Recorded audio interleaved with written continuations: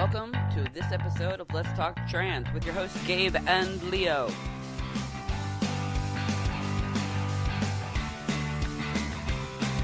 This is a show that supports the LGBTQ plus community as a whole while focusing on the lives, struggle, and achievements of transgender people. Are you ready? Let's get started.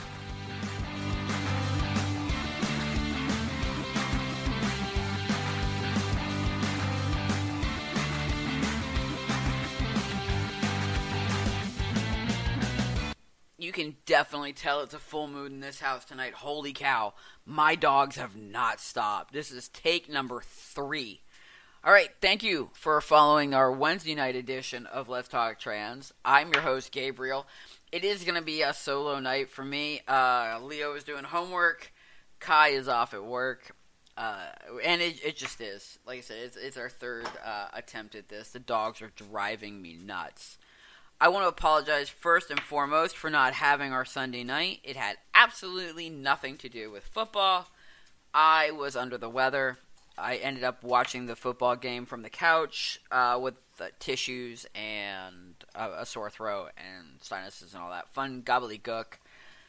So I really wasn't in a position to, do a podcast with everybody. But, we wanted to make sure that we got this out. We did have a fabulous episode planned, and I really want to do it for you. Alright, before I say do it for you one more time, that sounded really, really bad. What I meant was I wanted to go over the information that we had accrued for you guys, because it was close to Valentine's Day, and Valentine's Day was Monday, so I truly, truly hope that every single one of you had a phenomenal, okay, sorry, Muppets, squirrel moment. Valentine's Day. If you didn't, this podcast is going to be special for you, and I truly hope that it is, because what we want to talk about tonight, or what I want to talk about tonight, and what I hope you want to listen to tonight, is love. Not just, ooey gooey romantic comedy type love, but that self-sustaining, personal affirmation, love thyself love.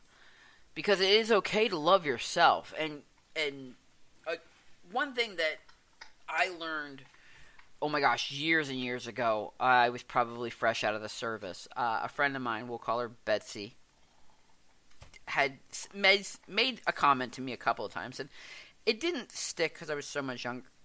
She used to tell me that if you can't find it within, you'll never find it without. I didn't understand that at the time, and it could have applied to a million things. Confidence, courage, bravery, honesty.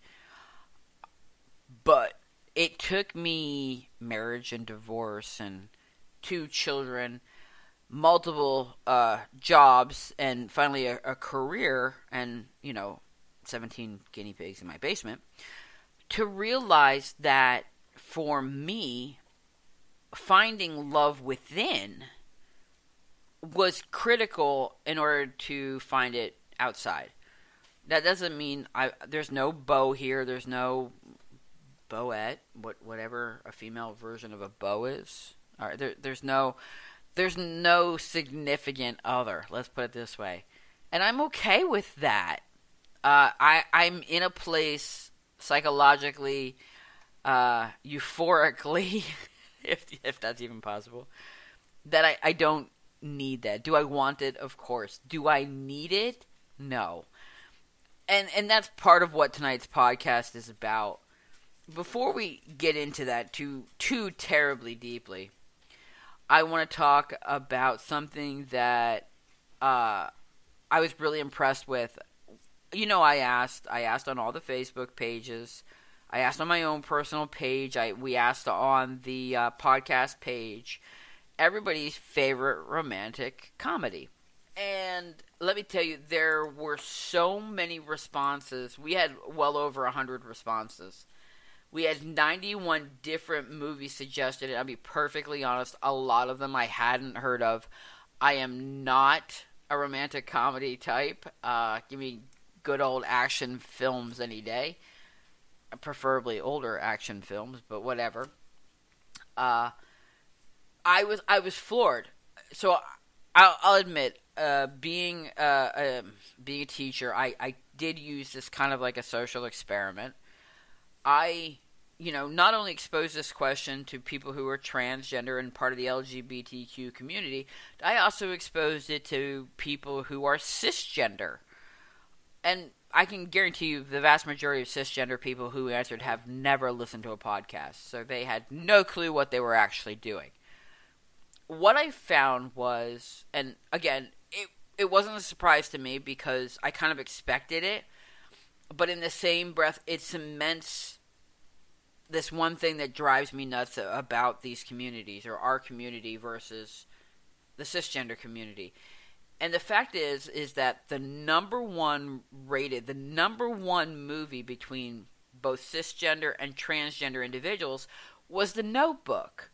Again, not a movie I'd seen. I had no clue. I don't know who's in it. I don't even know the gist of it. I think it has something to do with a cabin. Anyway. It might have something to do with a notebook. Leo, in the background, you hear, it might have something to do with a notebook. Yeah, I think what it is I think that there's like a notebook at this cabin and like a guy writes in it, and a girl finds it, or vice versa, and it's kind of like writing notes back and forth, or she spends the weekend reading all his notes left in I don't know. Again, I have no real concept, and I'm sorry, I truly have absolutely no desire to even watch it. It doesn't matter how many, all 100 of the votes could have been for that movie, I still would not watch it.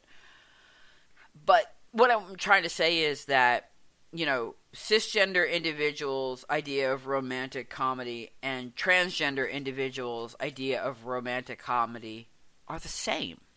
It's not like, a cisgender person, and I know because we get this all the time, and especially I personally, a cisgender person will look at me and go, "How do you like that? You're transgender," and I'll look at them and go, "What do you mean? I'm still a person. I mean, like, whether it's football or food or a book or a topic, how do you know how to do that? You're transgender." And I'm like, "Well, yeah, it doesn't make me like a fish. Like, of course I know how to do that, or why wouldn't I, or how couldn't I?" It's almost like we get looked at like we're aliens or subpar or something. But this was my little catalyst, my little science experiment. Movies that were shared between both like cisgender community and transgender community were Princess Bride, P.S. I Love You, When Harry Met Sally, The Notebook, How to Lose a Guy in 10 Days, Sweet Home Alabama, and 50 First Dates. Some of those I'd seen, some of them I didn't. I think everybody of a certain age has seen Princess Bride. Andre the Giant was still my favorite character, and, hands down, alright, anyway, but again, there was also Little Shop of Horror, Deadpool 2, Die Hard, a lot of movies I was got a little questionable, like, okay, but, how's that romantic? I mean, like, but then, you also had, Shakespeare in Love, Romeo and Juliet, Pride and Prejudice, some of the more classic movies, and it was really, really good. I mean, like I said, there was 91 different movies actually mentioned. Memoirs of a Geisha, Notting Hill, You've Got Mail, Meet Joe Black, Venom 2. The new movie that just came out, Marry Me, with Jennifer Lopez. A couple people saw that, and they said it was hands down their new favorite movie. I was truly surprised that West Side Story wasn't there, primarily because they just did a remake, and of course the original was really good. But like I said, a lot of these were different. Very few. There was dozens of them that like one person mentioned, and then Pride and Prejudice, like I said, Boy Meets Girl, Titanic. You'd see a couple of them that were repeat themselves. Chasing Amy, which I hadn't seen. Rocky, Moulin Rouge, Meet Joe Black. I think I said that one already. Howling Moving Castle? Howl's Moving Castle. Howl's. Wow. Okay. Eternal Sunshine. There was even one for a Bollywood. Don't ask me to repeat that because I couldn't say if I wanted to. Purple Rain, Better Than Chocolate. It was insane. And the beauty of it is there's so much romantic comedy out there that it really, really was impressive for a lot of people. And not everybody's a big fan of romantic comedies. I don't know what everybody's opinion of the ideal Valentine would be, whether it's chocolates and flowers or traditional stuff, or whether it's, something more spontaneous, dinner, lobster, candlelight, it varies for every single person.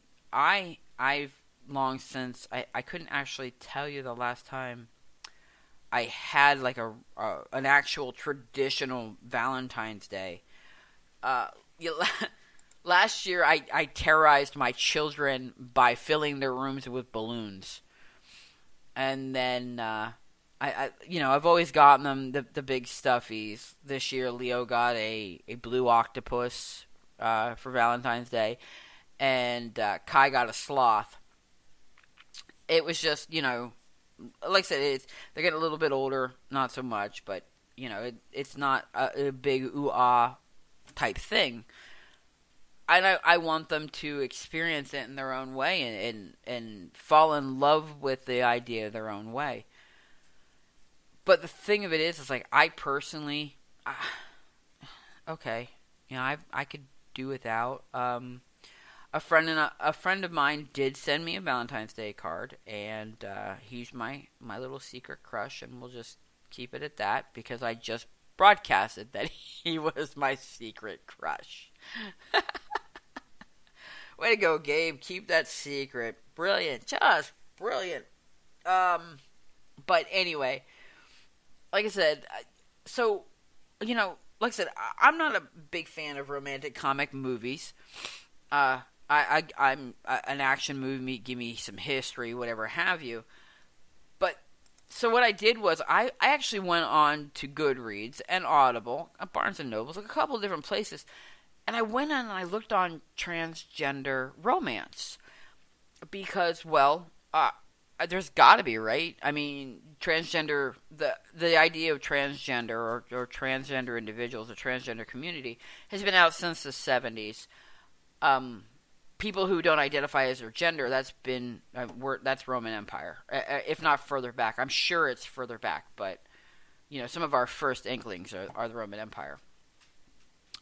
But I went on to look for transgender romance, and holy buckets. Don't get me wrong, of course there's a lot of smut. I mean, we like our smut. People like smut, I can't help it. Leo does not like the word smut. I think it's like the word moist for him. If you ever... Adults are nasty. Ew. Nasty. Yeah, don't. Even the dogs agreeing. People are nasty. Smut is smut. To each his own. Some people, that's their way of connecting with romance. Not everybody. In my opinion, it's over romanticized. So I'm not gonna knock it, but I'm just gonna say that it's probably, if that's where your idealism is, then you might need to knock it down a peg or two. Unless you're reading it with your partner and then acting it out, and to it then again, each his own. But anyway, we're going to keep this PG. Thank God Leo's not involved in this one because holy crap. So, I went on, like I said, I went on to Barnes & Noble and transgender romance, and I found, of course, quite a few. So then I just kind of backed off the word romance and transgender books. And again, I'm truly amazed, overwhelmed, amazed, appreciative of the slew